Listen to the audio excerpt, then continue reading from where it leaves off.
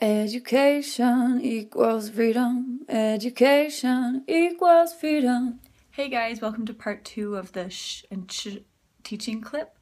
We're just going to do 6 examples of words. There are words that have that sound at the beginning of the word, the middle of the word, and the end of the word. The first sound we'll do is sh. For example, shoes, shoes. The word that has that sound in the middle is usher, usher. And a word that has that sound at the end is hush, hush. 3 examples of the sound of ch are as follows. Choose, choose. A word that has that sound in the middle is sketching, sketching.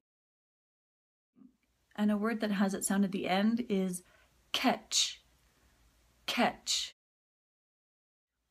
Make sure that you have sh as an ongoing sound as ch as a stop.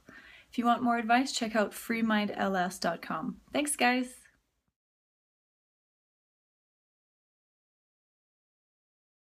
Education equals freedom. Education equals freedom.